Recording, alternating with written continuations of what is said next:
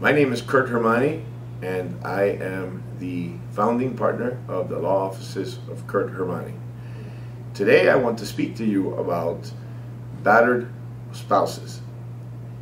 The Obama administration has recently given a directive to the Department of Homeland Security that cases involving domestic abuse from countries where domestic abuse is not prosecuted.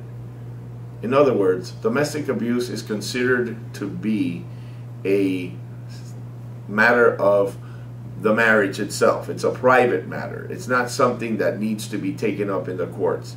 That is the view of many countries, including countries in Central America and elsewhere. Well, the Obama administration has now given some guidance.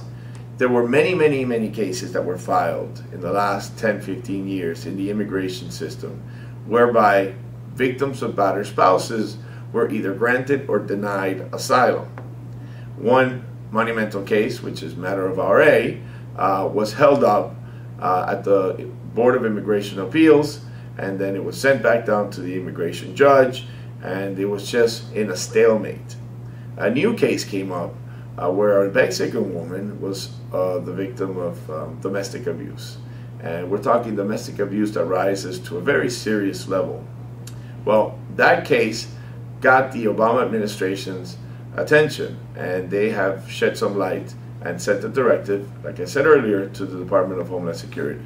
What happens now? Well, if you are a victim of domestic abuse and you are from one of those countries that they don't prosecute those cases, please come see me. You may have a case for asylum in light of the new regulations. Also, if you had a case and the case has been litigated and resolved against you and you no longer have any status in this country, come see me. We may be able to reopen that case. I am looking for those individuals who have had cases, who have been denied. I would like to try to reopen them for you, and I'm also looking for those who have just never filed. Please come see me at my website at www.legalizationlawyer.com.